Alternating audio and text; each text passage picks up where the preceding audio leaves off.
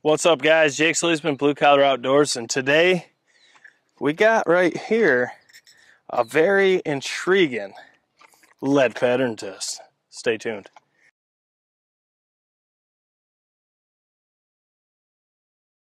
All right, guys, so we have the infinity stones, if you will. They're very hard to find. The family of three, Indian Creek. We got a 555, we got a 570, we have a 562. We got Longbeard XR. What we're fixing to do is put this in my Beretta and compare these three with a lead option. It's going to be a lot more of these going. I know a lot of people ask about Indian Creeks, which one they should get, all that fun stuff. So we're going to be doing a lot more of these in pretty much every gauge we can. But the load itself is a 20 gauge, 3-inch, 1,000 feet per second, 1.25 ounces of fives. Now, personally, when I was hunting with a 20 gauge and lead, I used Winchester XX 5s. It was the best pattern. Actually, I don't even think I patterned my gun back then. I just went and killed turkeys. I remember your pattern. I missed the target. There was like one. I missed. There was one BB. Yes, because I missed. Yeah. So I'm curious to see which Indian Creek will pattern this the best in my Beretta. What we're going to do is we're going to do common sense. We're going to start with a 555, go to the 562, then the 570. We're only going to break down the setup once because you don't really need to break it down every single time. So once again, I do have my X-Core in. I really like these, especially for filming because I can still hear moose and I can still protect my ears. Filming complicates everything. All right. You starting the left target and working your way to the right still. You betcha. All right. All right. I don't remember what I'm 0-2 with this setup. I know it's not this. So I'm just going to put wattles like I always do. We have the 555 Indian Creek in my Beretta a300 20 gauge. We got Longbeard XR 1.25 ounces of fives. And we're going to shoot. We're at 40 yards. The only thing that's going to change is the choke constriction and probably the point of impact, but we will see. So let's get right to it. You tell me when. Fire whenever you're ready. I like that.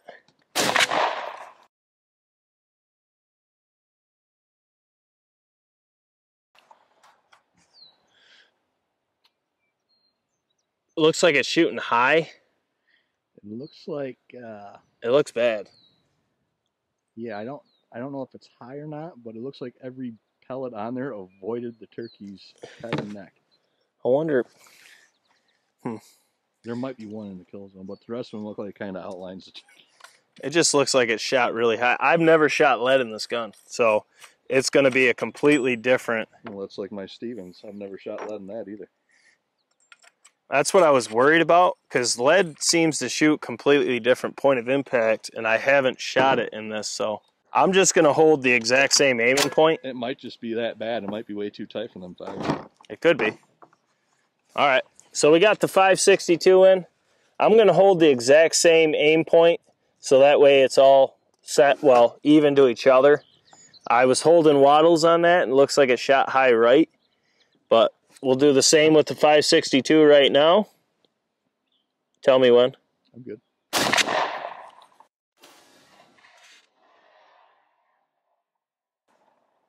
It looks like you're about the same.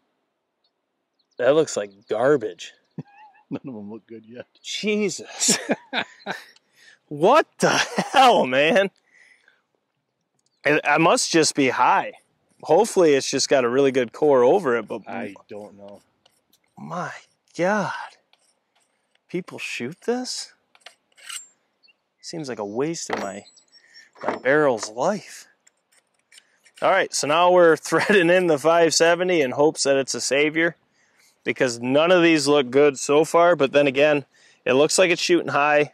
Like I said, I'm just going to keep the same aim point. Now we got the 570. This is the ticket right here. It ain't TSS, I can tell you that. You're on them. Yep.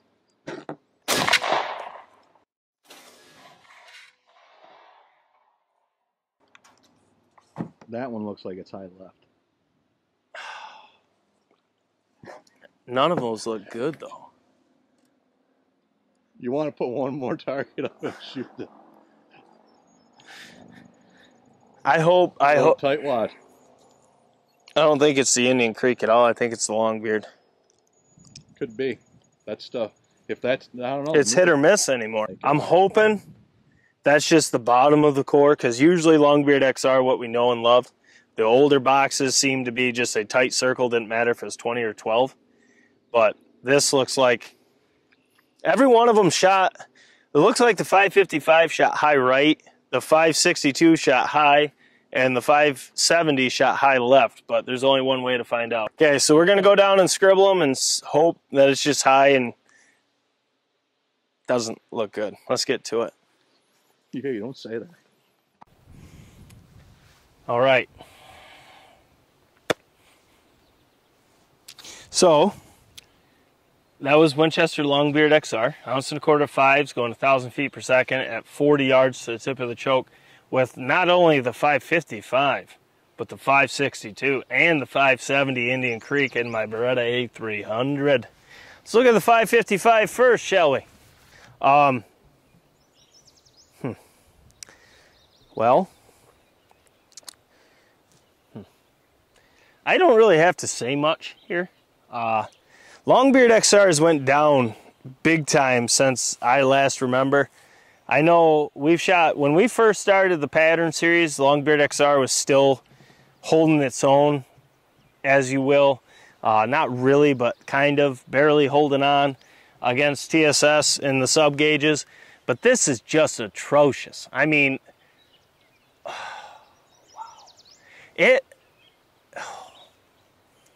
This bird is alive. It's really hard to even fathom that this is a pattern that we're analyzing right now with Longbeard XR. You know what I mean? I mean, it's always been good. I know there's been some bad lots recently. The newer stuff has not been as good as the older stuff. But with a 555, it's like way blown out. I think the core is maybe these little gathering. I really have no clue. You see these 10 little guys right here? That's the core. It's hot. But this is just atrocious. I mean, I think we're going to have to do this test again with double X. That is what I've seen, or at least that's what I hunted with lead and 20 gauge. This Longbeard XR, as you see as we go across here, is just not well. But this is the 555. It's blown wide open. I hope Moose zoomed in and showed this magnificent portrait of pattern. Let's go to the 562. I could do the same thing with my... Now this is the 562. We did achieve impact in the vitals. There's 2 in the brain, but guys, do not shoot. If this is your pattern, do not shoot at 40 yards. I mean, as you can tell, it is high, but this is still awful. Like, this is not good. This is, like, I'm upset right now because this is the 562 with the same load.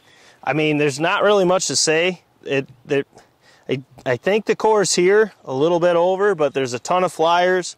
There's no real pattern density to even be to speak on. There is ginormous voids. Actually, it's more of a void than a pattern, but this crazy thing is if we would have done this same test with these 3 chokes with 9s TSS, every one of them would be killing turkeys. It'd just be nitpicking.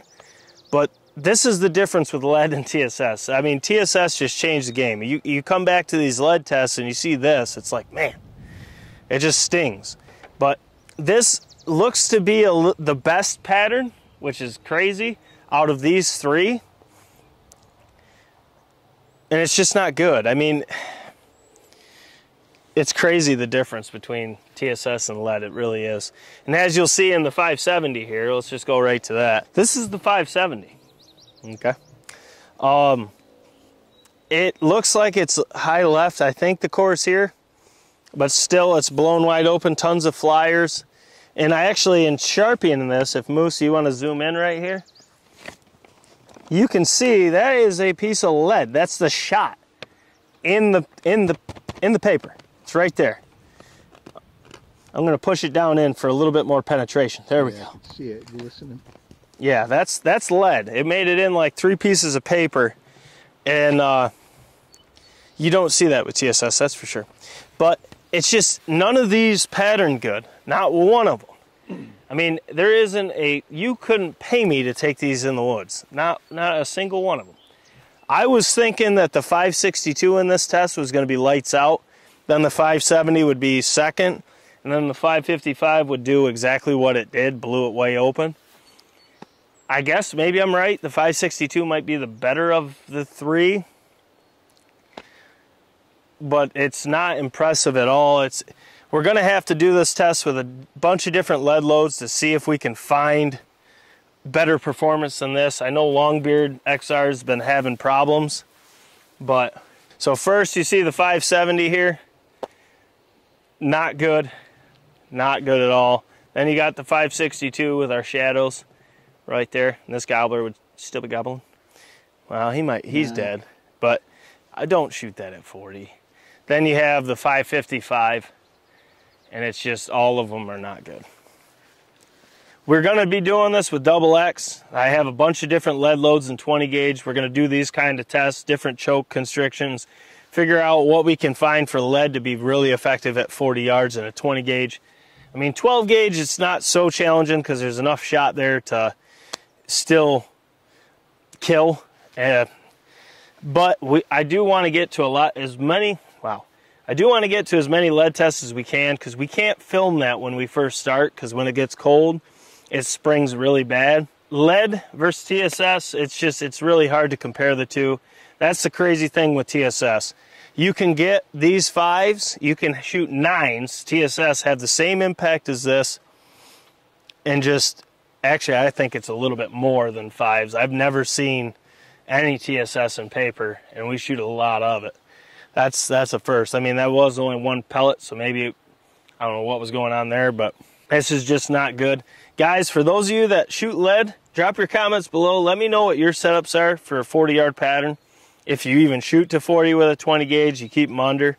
Now, where I shoot birds, these probably would be okay, but at 40 yards, it's not very good. And if you're putting patterns like this on paper, I don't care if you're zero to it or not, please do not take those shots on wild turkeys if your pattern is these.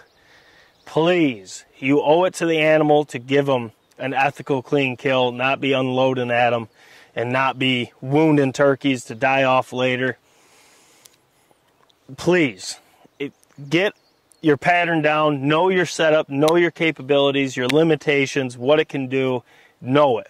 You owe it to the animal we pursue. I would not take any of these in the woods. I would not rely on the golden pellet method, ever. But guys, we got a lot more lead tests coming. This one was really depressing. I thought this was going to be a lot better. But you never know till you put it on paper. We got a lot more lead to do, a lot more chokes to do, a lot more guns to do. So as always, smash the thumbs up button for your boys. Drop your comments below. Let us know what you thought of the performance. I don't even know if I can call this performance. But let us know what you thought. If you've had issues with longbeard, wow, can't even say it anymore. If you've had issues with longbeard XR as of late, I know I've heard a lot of problems with the 20 gauge, and I'm seeing it here. Maybe it's just a bad lot, I hope. But let us know. Subscribe if you're new. This is not the kind of test you want to end on, I can tell you that. This just sucks. But as always, Jake SLEASMAN, Blue Collar Outdoors. Turn your notification bells to on. We got a ton of different content coming. It ain't going to be boring, that's for sure. You're going to have broadhead tests, pattern tests, shot penetration tests, waterfowl pattern tests, client pattern tests, all that good stuff. We got a ton coming. We'll catch you on the next one.